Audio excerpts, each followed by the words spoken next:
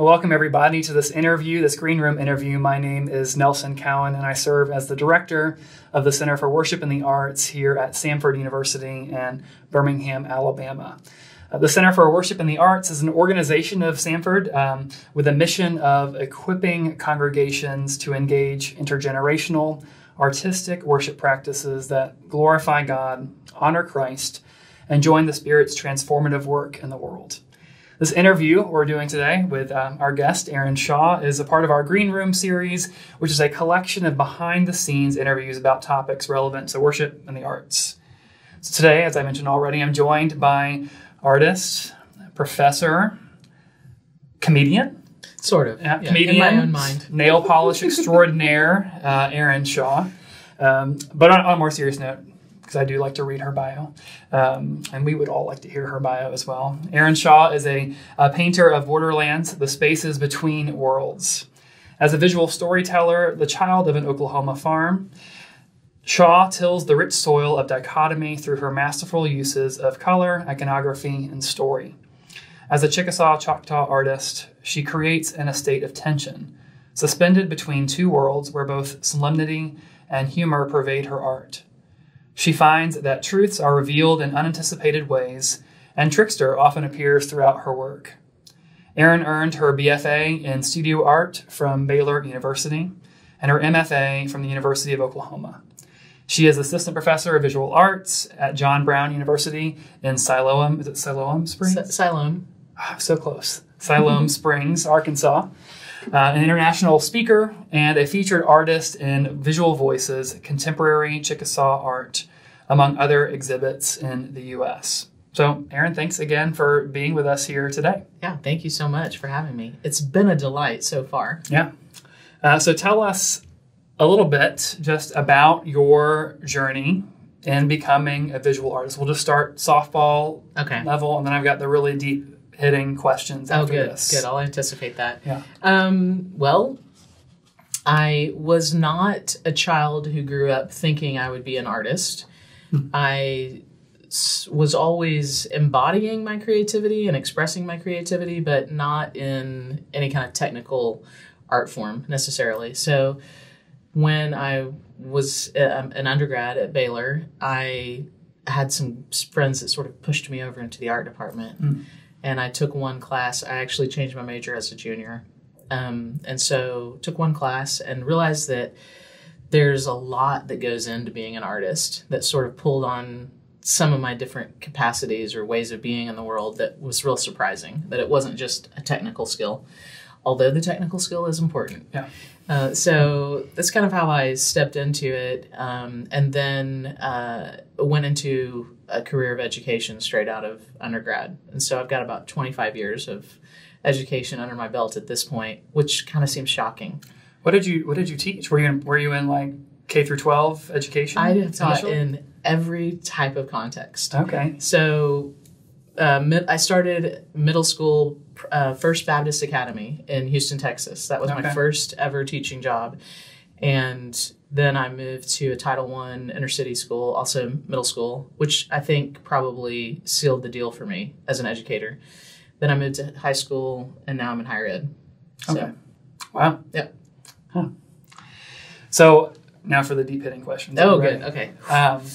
So there's a couple of themes I'm hoping we can address. And a lot of the folks who are going to be viewing this video have been introduced to your work, at least via your website, through some of our promotions. And so a couple of themes I'm hoping we can address. So two of them, borderlands and story. Okay. So first up, borderlands. And this is kind of from what I'm intuiting, a recurring theme throughout your work. And you know, it's fitting because right now, the land we're situated on here at Samford University is itself a borderland. We're on land that belongs to the Muskogee Creek Nation, also coming up against the southern border of the Shawnee tribe. And as we're also filming this, we're on a couple of other borders. So like you mentioned actually earlier today in your presentation, kind of a weather border we're experiencing right now where dead things are coming to life and of course, in the Christian year, the life of the liturgical year, we're in this kind of borderland experience of Holy Week, like in this tension between Palm Sunday and Maundy, Thursday, Good Friday, Holy Saturday, and Easter Sunday. And so I'd love to hear a little bit about this concept of borderlands and how it figures into your work and your identity. Absolutely. That's a great question. Yeah, I talk a lot about, I think when I first started sort of articulating that, the borderlands, it was through my work of looking at stories, and particularly the trickster, a character which happens to be the most widely written about character in all of narrative theory.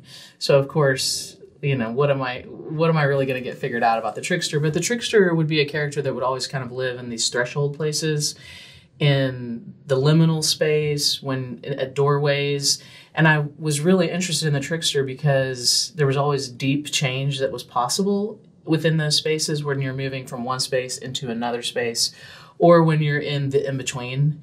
And so theoretically, I found it interesting, but then also as it related to my life personally, not always really knowing how to function in those places. Like when something has ended and something hasn't begun yet, it's a really rich place for deep transformation, but you can also sort of get anxious in that space as well. And so I think the work has always, as an artist, has always sort of helped me process what's happening personally as well. But the trickster she has been a character that I've always been really interested in. How has that shown up, like visually? What does that look like in some of your work? Yeah, so for a long time, the trickster would be maybe different birds. The raven is a trickster in certain indigenous histories. When I started narrowing in more on Chickasaw stories, one of the tricksters that I found was the rabbit. And so I paint those. I don't really paint people. I paint a lot of stories, and I use a lot of birds. I use a lot of animals. I use a lot of natural imagery within the story.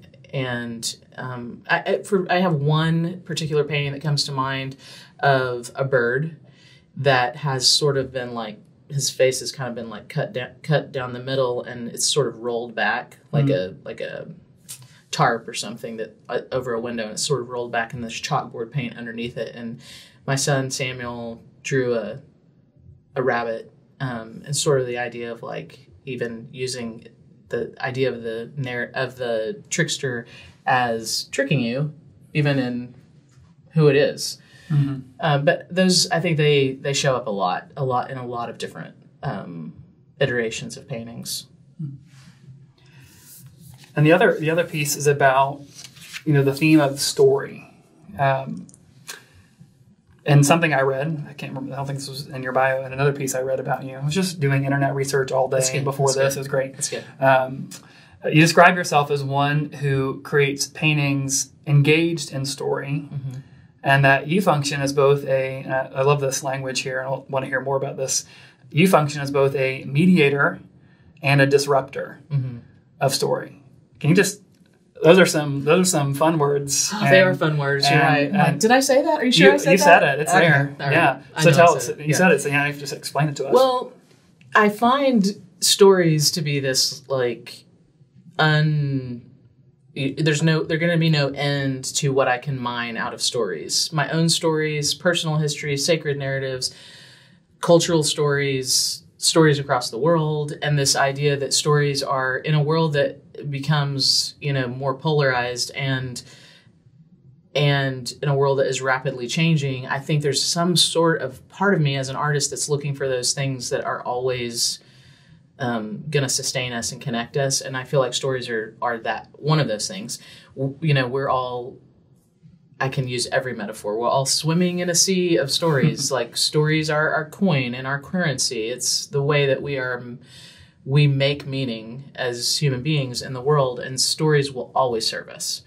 And so on one hand, there's a part of me that wants to hold on to the stories that have served me, but there's another part of me that is like, we need new stories. And And so I think that mediator and disruptor, I often will say that I'm taking stories and I'm taking them apart, like a story that we may know, and then I'm trying to put it back together in an unusual way. And I think maybe that's the mediator and disruptor. Obviously, taking a story and pulling it apart is disruptive. Yeah. And looking more concretely, more intentionally at what this story is and why it has served us, and what perhaps, like I believe about stories, that they have to have a malleability to them in order to serve us. There has to be like a flow, a fluidity to the story, because our world is rapidly changing. We are in many ways relatively staying the same as human beings as far as like our desires, our needs, our wants. But that place between the internal life and the external life is where a story rises up to help mediate that space.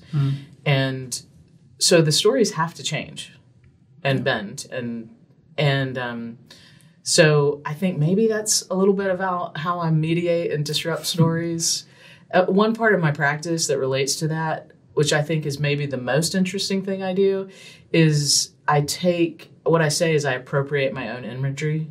So I go into old paintings and I will pull out one symbol, which has a lot of embedded meaning for me, and then I recontextualize it. And because I think that's what we do in our own experiences. We are in this place right now, I'm bringing every story that I've ever lived, but I'm different. And the iteration of that story is different, but it's still informing me. Yeah. And so I think it just, the process mirrors the way I live my life, whether I'm trying to or not. Where would you say you source these? So where are your stories sourced from? You know, what I mean, I'm sure there's just so many intersections. I'll tell you, I know exactly where they're sourced from. Okay. But it's sort of the type of thing that only an artist could say. That's okay. You're an artist. You can say it. There is a location. It is called the Stream of Stories. I believe this is a geographical location. If you know where it is, all you have to do is sit along the border, the edge, the bay, what's the word? Along the bank, shore. Like bank. Thank you. You dip your hand in to the stream, and the Stream of Stories is the place where every story that's ever been written, will be written, is in the process of being written. It all lives there in liquid form. And you just dip your hand in, you just pull whatever story you need out. All right. I believe that. Yeah. I feel like in some ways it's the power of the imagination to make that attainable for me, and to feel like this is a real place. The real place for me is southeastern Oklahoma. I grew up on 400 acres that was a part of my family's original land allotment. So when my ancestors were removed from their homelands to Oklahoma, this is where my ancestors were brought to. And that land stayed in the family, and there's a limestone creek bed. It's more than a creek, but that ran through the property.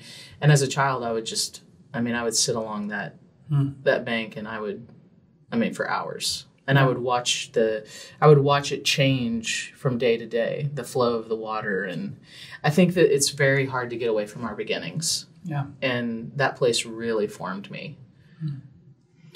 Can you say, you're an artist, and you're also a person of faith. Mm-hmm. Can you just share a little bit about, that intersection, and also with not just the intersection of art and faith, but also growing up as a Native American in this land? Yeah. Like so many different maybe not competing is the right word, but that could be a good descriptor. Yeah, if you can just unpack a little bit about that for us, that would be... Yeah, that's great. Great question. A big part of my life also is, this kind of inherent sense of what the way that I refer to is just always feeling like I was living in some kind of tension between one thing and another.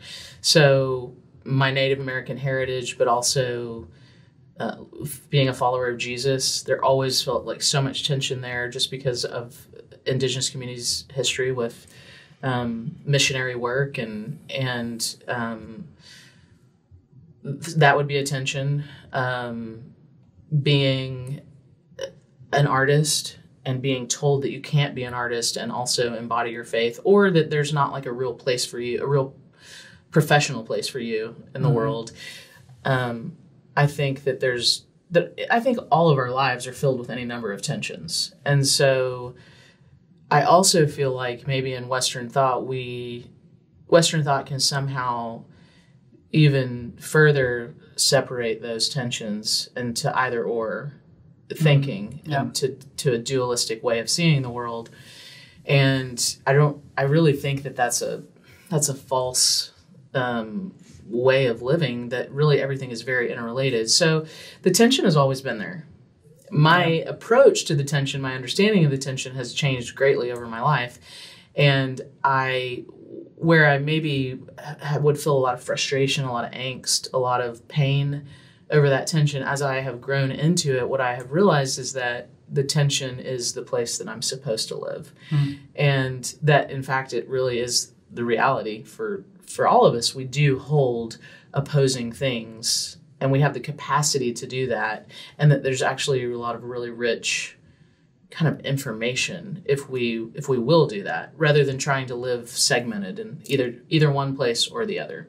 Yeah. And in that regard, I think those kind of like the fact pattern in my life has been a real gift to me, because it has forced me to understand how to hold things at the same time. But it has been a real distinctive part of my process, and a real place of wrestling. One thing I found really interesting about your art is that it does kind of speak to this interrelatedness. You know, sometimes when we think about a person of faith engaging in visual art, you know, there are certain kind of premeditated boxes that it's like, well, this, you know, if you're a Christian who's an artist, like this, you know, then you must do religious iconography. Right.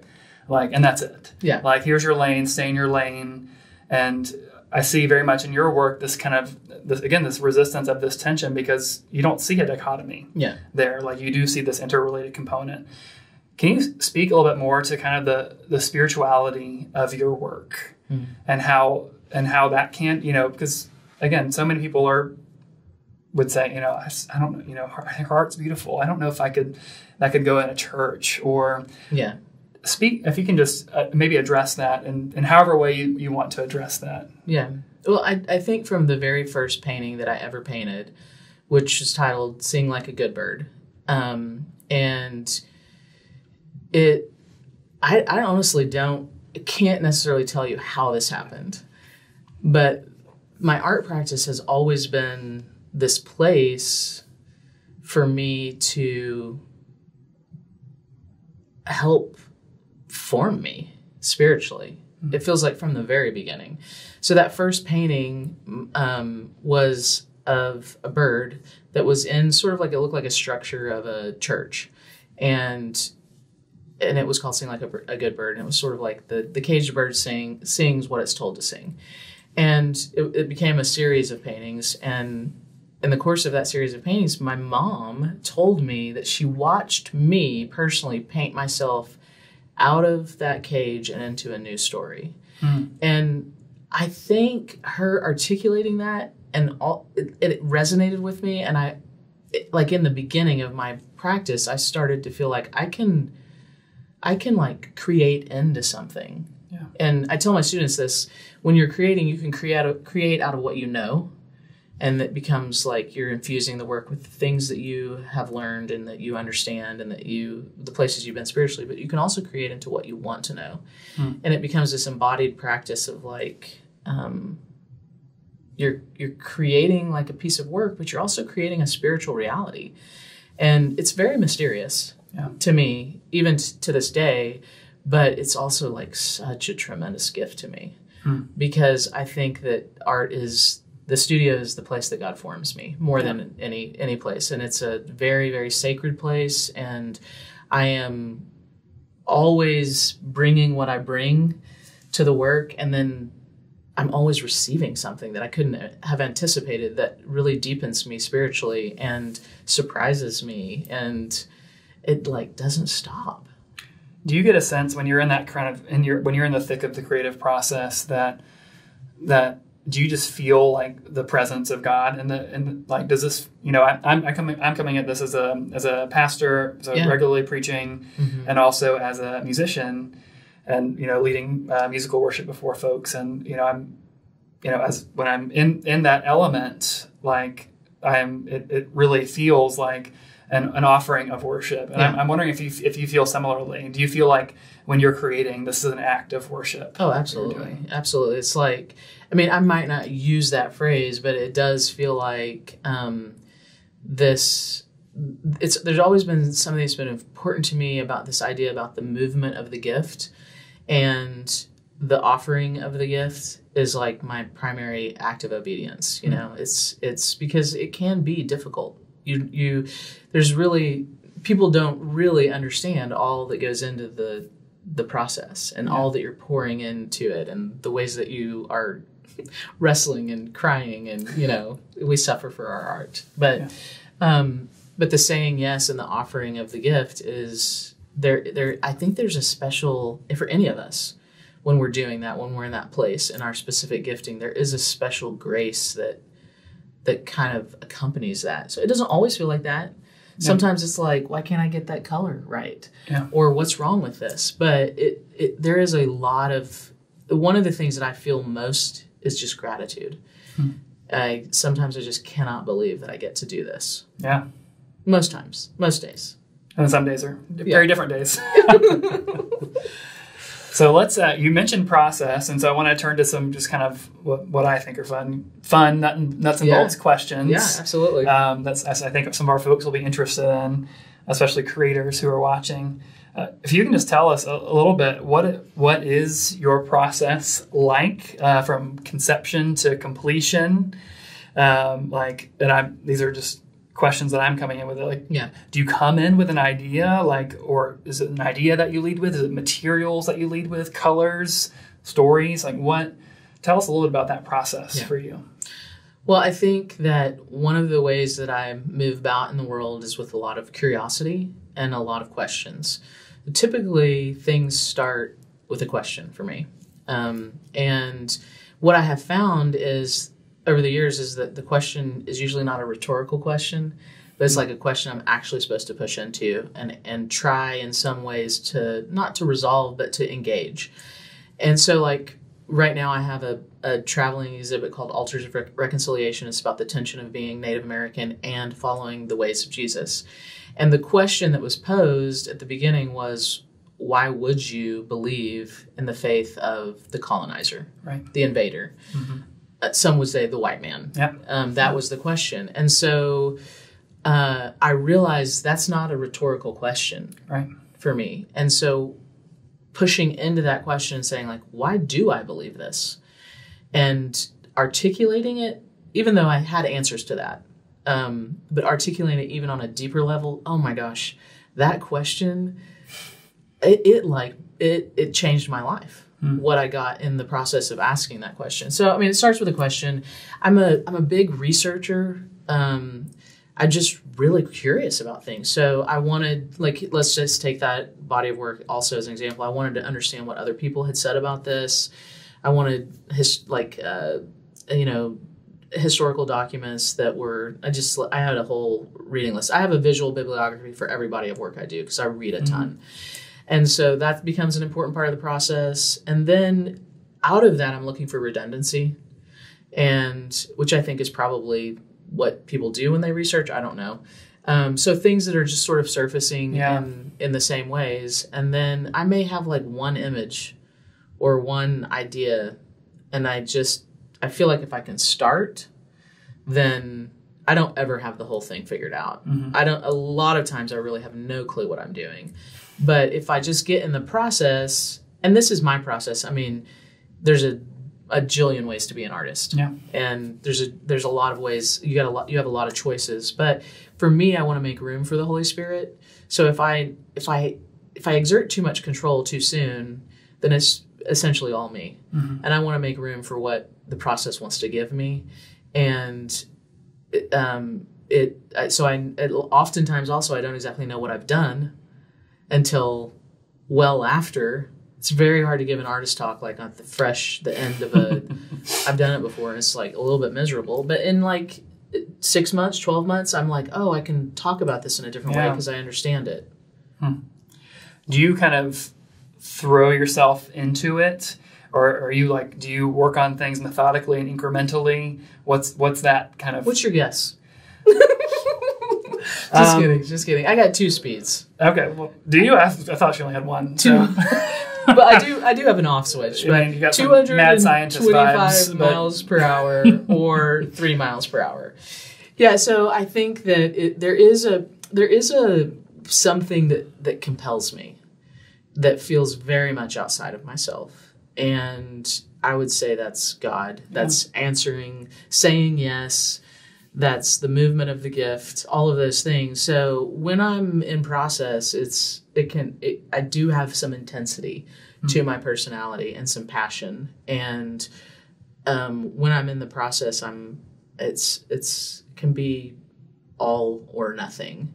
But there's a cycle to the creative process. I don't think that you can sustain long term that intensity of like production. And that's where the questions and the thinking and the writing and the research plays actually a really important part for me, because it's in some ways it's rest, even though it might not look like rest. And then you get into the studio and it's like, but it balances out that. One thing I love about your pieces is your use of color. It's so vibrant and I would say even like whimsical. At times, and just tell us a little bit about what's behind that for you. Color, I think it's like if you're going to be a painter, just go all out. Yeah, I mean, I don't know. It's interesting because when there was a period of time in my life where I would do these very large black and white drawings with like black ink. And they were tedious and only black and white. And I would have like people all the time be like, oh man, if you added color to this would just be like incredible. And I can remember being like, I don't want to use color. How dare you? Which I think is so interesting because it really is a hallmark of my work. The use of color is very, very whimsical, very dynamic, very like, it's in your face. Nothing subtle about it. Yeah. But I do think like as an artist, there are layers that you're working within. There's multiple, layers of meanings, and color is something that does engage a person. Almost anybody can engage with my work on that level, and that's helpful because I'm going like really deep also, and there's a lot of ways that people will never engage and never know what it is I'm like digging into, and that's okay. At some point you just have to let go of that. Yeah. Couple more questions for you. This one directly relates to some of our focuses, our foci at the center. And so one of our key programmatic emphases at the Center for Worship and the Arts is a focus on empowering teenagers in particular to live into their full artistic callings, whatever artistry they're called to.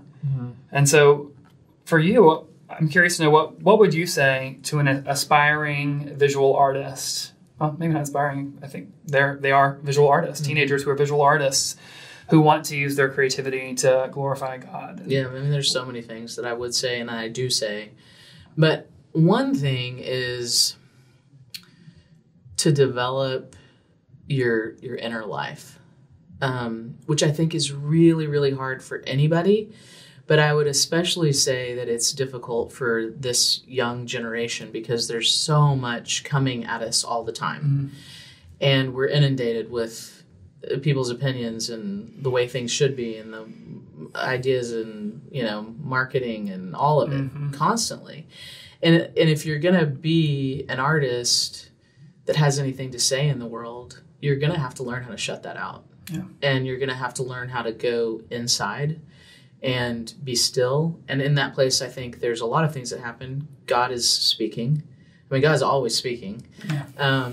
But you're also doing the work of understanding who you are and what your voice is and what your gift is supposed to be in the world.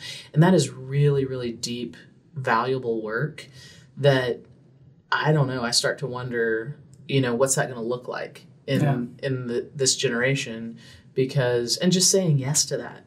I mean, to who you are and who you were made to be in the world. Like, that's one thing I'm very passionate about, is just empowering people to be like the unique expression that you're meant to be.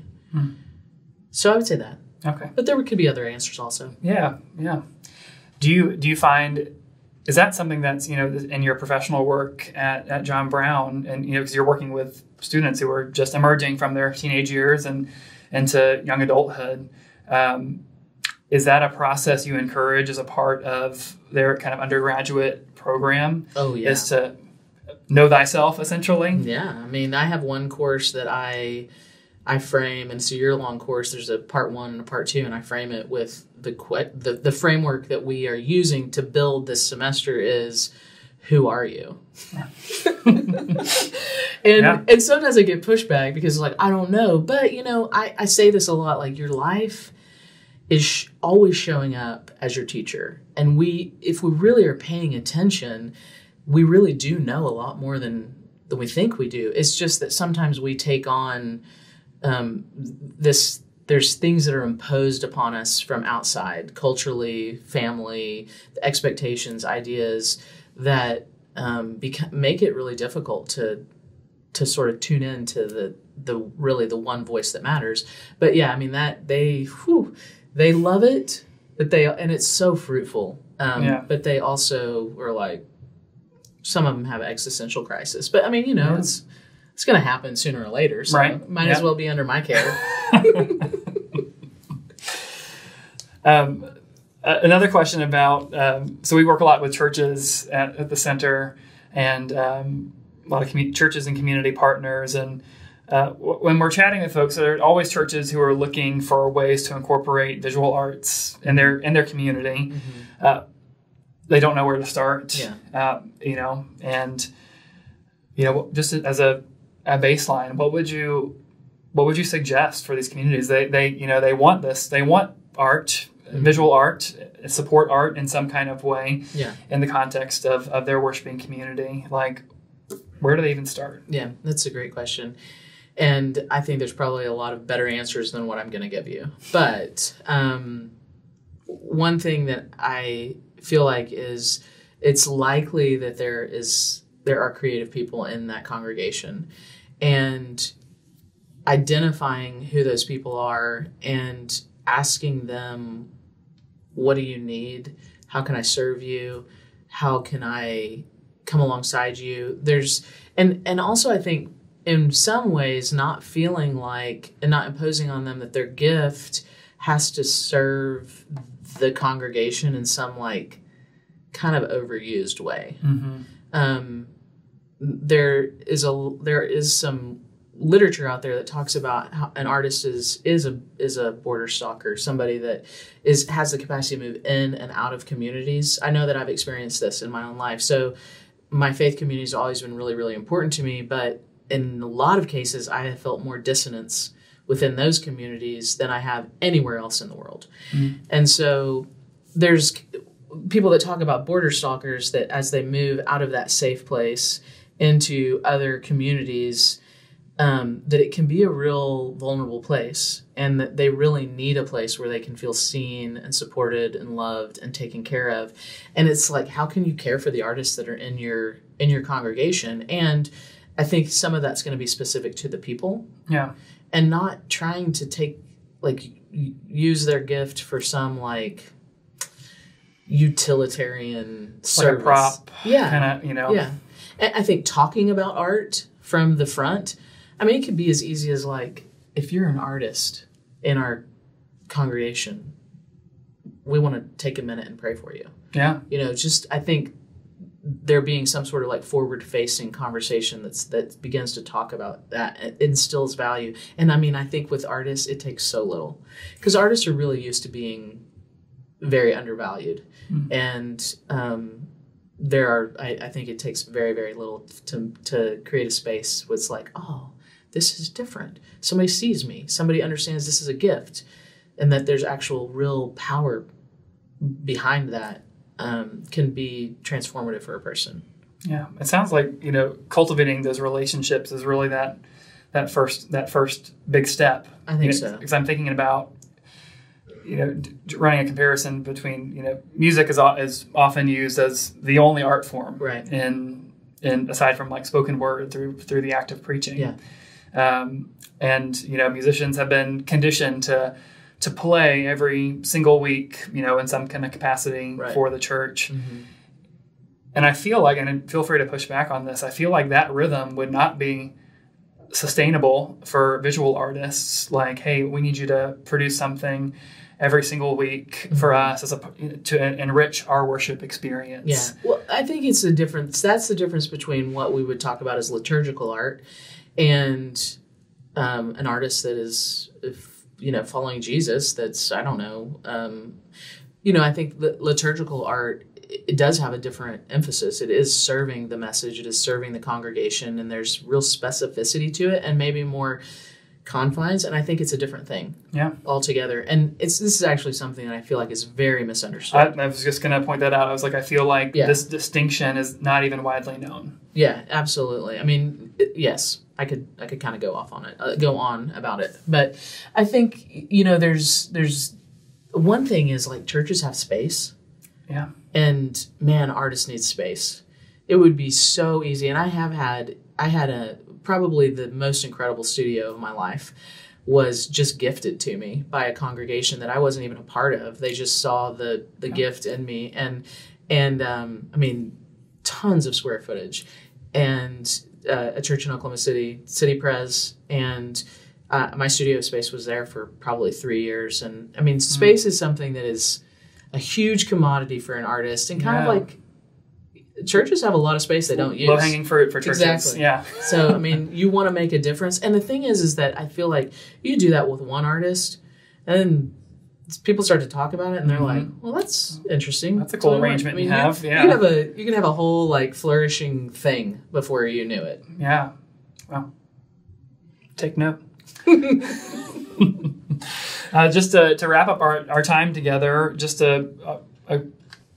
and feel free to answer this however you'd like to. What's next for you, or what's down the pipeline? I don't know if that's an anxiety-inducing question or not, but it's not. I'm just wondering, when will this air? That's a great question, listener. We're in April now, in Holy Week. Probably in the next, I would guess, next month or so, probably by May or June. Super, super exciting things going on. So I will be leaving John Brown. Okay. Been there 5 years. It's been such a gift, such a beautiful time in my life. If you have young people that are artists that love Jesus, send them to JBU. All right. Or Samford. Samford. As a backup. So JBU art department is the largest art major, the largest campus major on campus. It's really, really unusual. Wow. And I am heading into a fully funded 3-year fellowship to work on my art practice, but also with a cohort. It's really unusual. A cohort of people in Oklahoma City that are working outside of any kind of institutional structure to make OKC a place of flourishing for everyone. And they have basically said, we believe if we create space for you, the gift that God has put inside of you is going to flourish. It's gonna come out, and we just trust that. Wow. So I'm, shocked. Amazing. And so excited. Yeah. There's going to be a lot of loss and sadness in leaving, but it's also going to be interesting to see how that. I mean, you heard it here first. Yeah. All right. I mean, yeah. Where can we keep tabs on you, Erin? Okay, keep tabs on me. I want you to keep tabs on me. I like friends. ErinShawArt.com is my website. It has all of my social media stuff on there, but all the places: Instagram, Twitter, Facebook. Flying to Oklahoma.